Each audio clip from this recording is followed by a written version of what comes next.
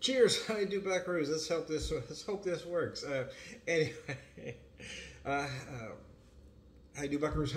I am Tom the Whiskey Whisperer, at least for the purposes of this video. Anyway, I've got something here called Padraig's Rebellion, Poitin, an American version of triple distilled, copper pot still, 100% malted barley. Think about that for a second.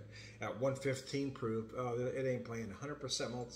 It's basically an unaged 100% malted barley. It is an unaged single malt whiskey. Is what I have in my hand. It's absolutely brilliant. But so I've done a version of of an old fashioned. We'll call it a white old fashioned because I'm using an unaged whiskey. So I've got 2 ounces of that whiskey. I've got 1 ounce of some homemade simple syrup. It is but it's not just a plain simple syrup. It is a lavender orange. So I use some lavender petals along with some dried orange zest and some raw sugar to make a lavender orange simple syrup. So I got the lavender orange. So I've got 2 ounces of the whiskey, 1 ounce of the simple syrup. I didn't have I'm not at home, so I didn't have my typical garnishes to use. But my wife had bought some cherries. So I dropped the cherry in there so I had some kind of a garnish. If I was at home, I'd probably use like a lemon peel or an orange peel or something. But there is something in there. If you're going to need some kind of garnish, just a cherry, man. Just a cherry, baby. Just a cherry.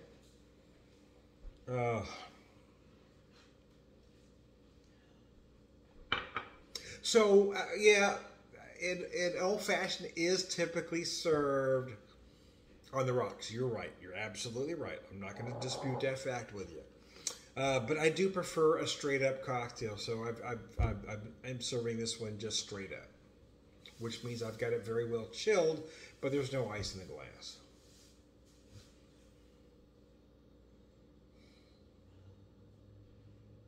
I probably will do one more old-fashioned before we leave this place, but I'm gonna take it down a notch. But I wanted to try one with this. I've been using I used an American malt whiskey.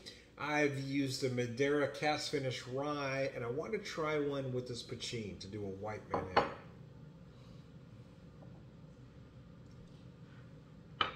So even though this whiskey is unaged, it is rather chewy because, again, it is 100% malted barley, and it is at 115 proof, which is why, yeah, I did put a full ounce of simple syrup to balance her out just a little bit.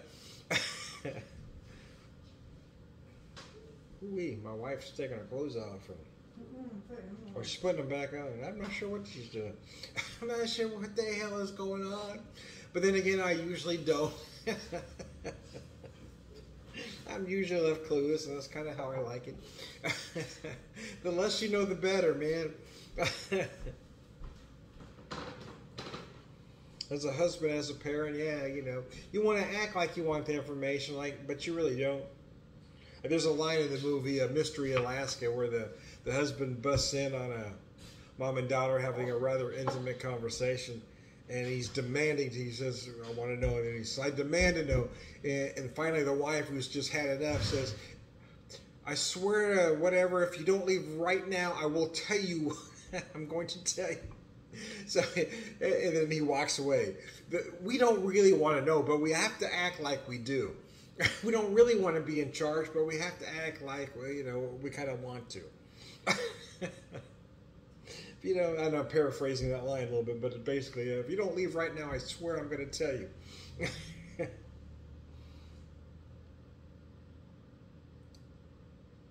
Because she's trying to finish the conversation, he's interrupting. That's kind of, as fathers, is what we do. We interrupt conversations thinking we're helping when we're really not. We mean to help. It's kind of our business. We want to be helpful. We want to be in charge. We want to solve the problems. That's what as men, as fathers, we want to do. But quite frankly, most of the time when we're butting in, we're just butting in. We're not helping the situation. A lot of times we're just trying to feed our own ego and be in charge. And we're best off just to back off and let the situation resolve itself, like this particular person did. His wife told him, if you don't leave right now, I swear I'm going to tell you. And so he wisely walked away.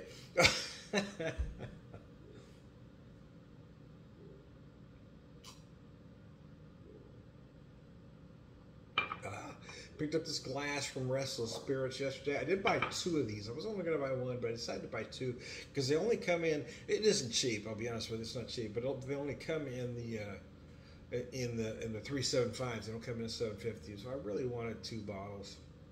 I wanted to kind of experiment with it, just kind of put one away. I've got a couple friends I want to share some stuff with, so I wanted to bring this 1 bottle over to kind of share with them. Got a couple good friends back home. Kind of like, you know, whiskey compadres, beer compadres too. It's funny how our circles kind of change as we get older. Some folks have that need to keep the childhood friends with them from beginning to end. And I'm not necessarily knocking that. I just have never been one of those folks. I mean, I in some ways I kind of admire them. However, in my case, I mean, I've outgrown all my childhood friends. I mean, my interests aren't the same. Most of the childhood friends that I had, I mean, including the best friend I had growing up, who was even the best man at my wedding, he's a nice guy. There's nothing wrong with him, but he's one of those guys that never left high school. So, I mean, if I was to talk to him today, the first thing he'd ask is, how much do you weigh? Yeah, because every time when I was in my 30s, 40s, that's all you had. How much do you weigh? First question, what the fuck is your business? Because, I mean, it's that bizarre high school mentality, right? So, I mean, yeah, I don't have that. I've never had that gene to try to hang on to high school friends. I think people grow as you get older. There's no reason to hang on to those friends from back then. Like I said, in some ways, I kind of admire folks that do. But then the other side of it is, I think a lot of them are just trying to hang on to something that just doesn't exist anymore.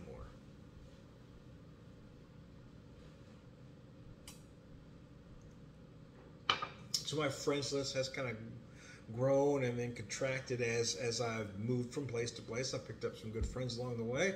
But again, sometimes things just outgrow themselves, right? So, you know, you don't necessarily not become friends anymore, but you move on. When you don't hear from somebody anymore, that's okay, because everybody's moved on.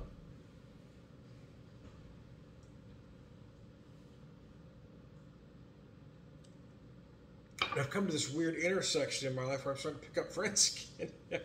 But I figure, again, at some point, and we're all going to outgrow each other again. They're going to go their way, and I'm going to go mine. And quite frankly, I'm okay with that at this stage of my life. You know, it is interesting that I seem to be picking up more friends, but and quite frankly, I am enjoying it. I am meeting some great people with the work I'm doing now and the things I'm doing. So I'm really enjoying these friends I have. But you know, the realist in me knows at some point their lives are gonna change, go in a different direction, as mine will.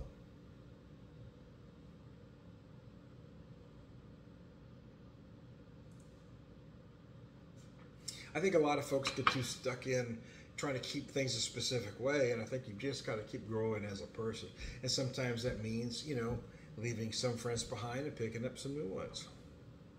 It doesn't mean those friends meant less to you. It just means they meant a lot to you for that period of time, but now that period of time is gone, and that's all that means. I had great friends growing up where I grew up. I did. But when I left that area, I mean, I left nothing behind. You know, I don't have that specific nostalgia bone that wants me to go back to that period of time. I just don't have that.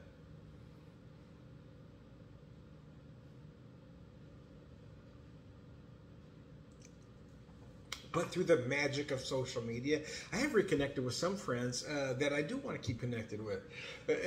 So I've always said that, you know, I don't understand the purpose of the class reunion, because anybody I wanted to stay in contact with, I would have, right? But now it's even more accentuated by social media. Anybody I would have wanted to reconnect with, I've already done that through social media, through Facebook, through various other social media. I don't need to go to a class reunion to see people I just don't want to see, or don't even remember, to be honest with you, or don't even remember me. I mean, I wasn't very memorable back in high school, so there's no reason anybody would remember me anyway. So why do I want to go back to that? And who I was back then, I mean, that person doesn't exist anymore.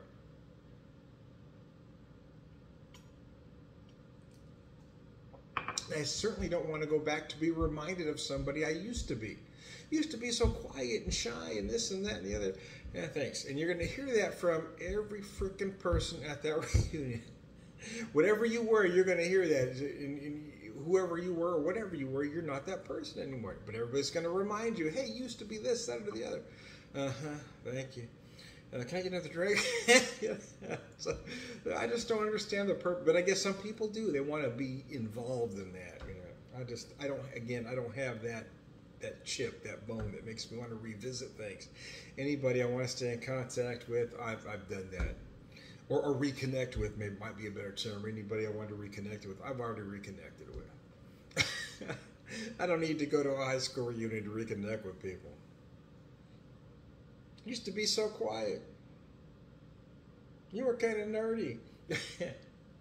You were kind of a Gumby. You were this, that, or the other. Yeah, thanks for telling me.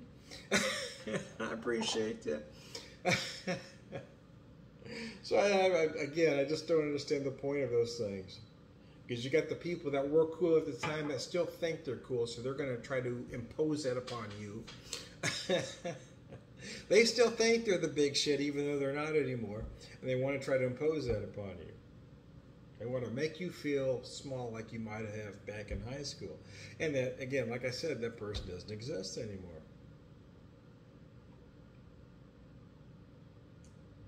And I've had relatives like that too, to be honest with you. They'll call me a specific name that I was called as a kid, and I'm not that person anymore. In fact, I never was that person. And all they remember is they have a vague memory of somebody they thought you were. It's not even the person you were, it's their recollection of what they thought you were.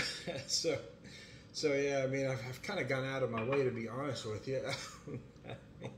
Sometimes I do this, believe it or not. I just go out of my way to piss people off because I'm just tired of it.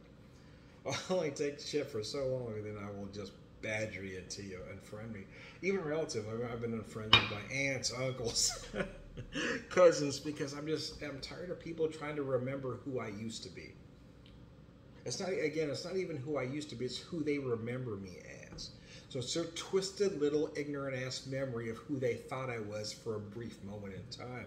And that was like, 35 to 40 years.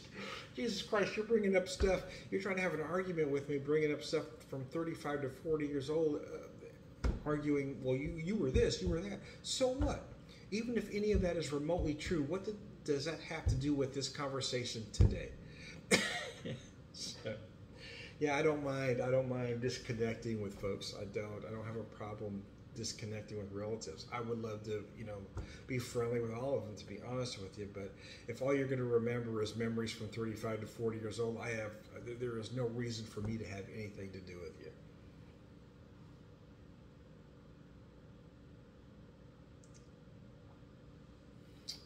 Apparently this drink is making me nostalgic.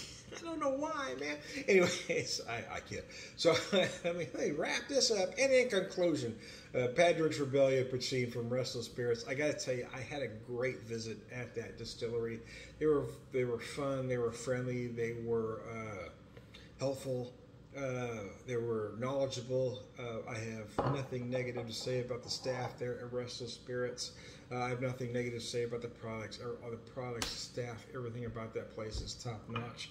I am Tom, the Whiskey Whisperer, Whiskey Evangelist, prolific whiskey drinker, purveyor of wisdom, man.